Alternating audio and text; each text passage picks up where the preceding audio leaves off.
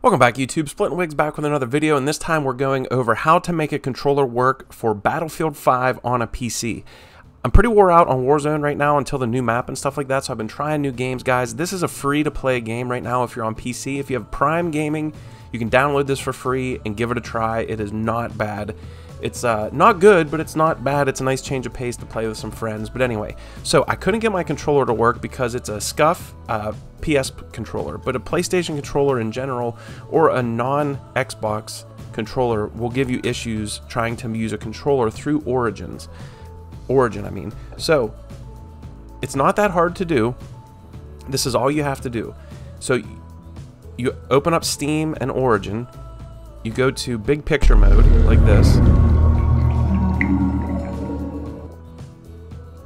Library, the game you want to play, manage shortcuts, controller options, uncheck both of these, global setting PS/Xbox, controller preferences on. That's all you have to do is to change those right there, which is nice. That's all you have to do in your settings.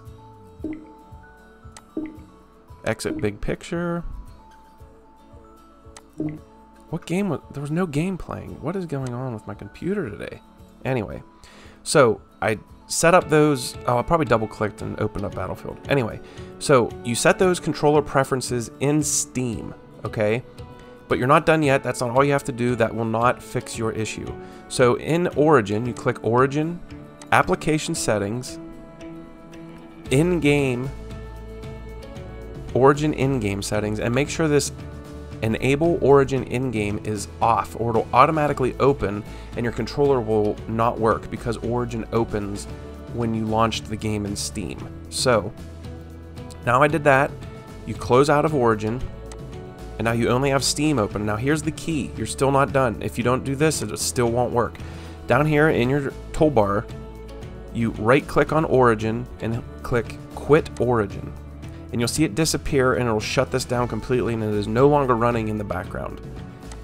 So then all you do is, where it says Battlefield 5, all you do is click play and you'll go through and your controller will work. Now if you get any issues whatsoever, you got to make sure you check your Steam settings, and then you also need to go into Origin, make sure that that is set correctly.